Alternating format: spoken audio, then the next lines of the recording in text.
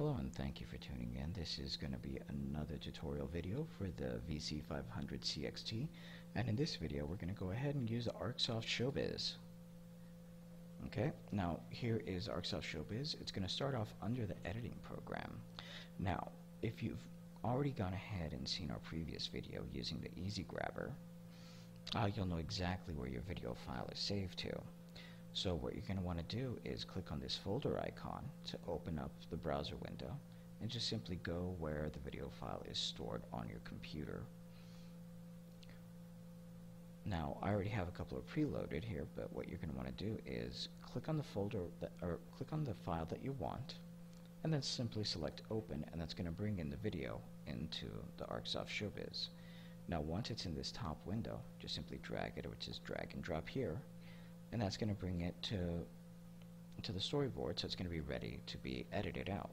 Now, in order to go ahead and cut out bits and pieces of the video, like let's say if you have commercials or an embarrassing moment in a family video and you don't want that memory to be preserved, you can just go ahead and move the cursor bar to the start of the moment where you want to start the cut and click on the green scissors marked mark in. You're going to get this little red tab, meaning that's where this cut's going to start. Then you move it to the end of the moment, or the time in the video, and you press the red mark out buttons, and that's going to go ahead and cut out whatever it is that you don't want on the DVD. Now at this point you press OK. Now keep in mind, you can do this as many times as you want. Now to go ahead and to put this video onto a DVD, just simply go ahead and click under Produce, Create DVD. Now it's going to ask you if you want to save the current project, so we're going to go ahead and say yes. It's going to create it as a TMS file. This is a file extension, meaning that it's used only by Arcsoft Showbiz. So this isn't going to be the actual video that's being saved with the cuts. This is more like a bookmark, letting Showbiz know what you've done to the video so far. So we're going to go ahead and click Save. We're going to replace the current file because this is a test file. Now it's going to go ahead and bring up the Total Media Studio. Here in the studio you can do several things. You can add text to the starting video. You can double click here as it says and just change that to whatever you like. This is going to be this is the starting video. So once you put the DVD, once it's burned to a DVD and you put it into a DVD player, this is what you're going to see at the start.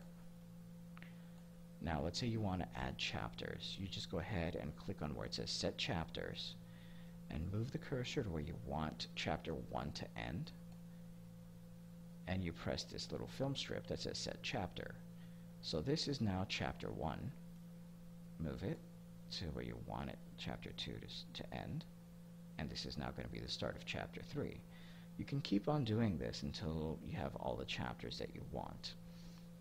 You can also change the background to whatever you like here, and you can preview it.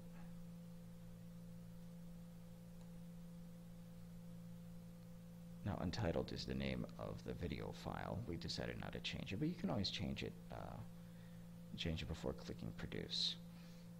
Now we're going to go ahead and click Produce one more time, and now this is the burning section of the software. We can go ahead and click on Create the Disk without a menu. If you do want a menu, you could uncheck the box. Now be sure that under Drive you have your DVD or Blu-ray burning drive, and be sure that it's a burner and not just a regular ROM drive. And then you have hard drive in case you want to store it directly to the hard drive. And right here under Label, it's the date that you're burning the disk. You can change this to whatever you like as well. And then down here we have a selection of different disk types. The 4.7 is the most common DVD on the market. Also down here in this bar, it's going to go ahead and show you how much of the DVD you're actually going to use. Now the most, since we have 4.7, it's going to list down 4.7 gigabytes here. Just be sure you do not go past this limit, because if you do, then the video will not fit on the disk. Okay, so once you've gone ahead and made all the preparations and made sure that everything is set, that you have all your settings, you have all your chapters, your edits, and your cuts, you go ahead and click on Burn. And then at that point, the computer is going to take the video file you've just created and put it onto a DVD. And that's it. That is editing and burning with the Arcsoft Showbiz software. Now, as always, if you have any questions or if you're unsure about any editing or changes that you've done, or if you have any problems, you can always go to our website, which is diamondmm.com, and go to where it says Diamond Support. You can check our knowledge base where we have our rapidly growing list of tutorials, common questions asked and answered here. This section is for the VC500 as well as for many of our other fine products. And if you want to get a hold of us, if you want to contact us, you can always go ahead and open up a ticket and contact us directly, and I or my other members of the tech support staff will be able to help you out.